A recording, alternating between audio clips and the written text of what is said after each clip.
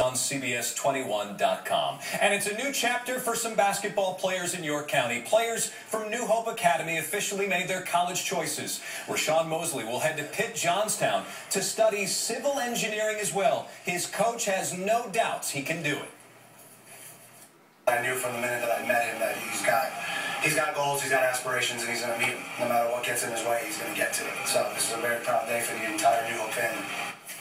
Also, Jalin Williams is off to Albright College. Every graduating senior on the basketball teams there, both boys and girls, either going to college or the military. So good for them. Absolutely. Thanks, Jason. We'll be right back.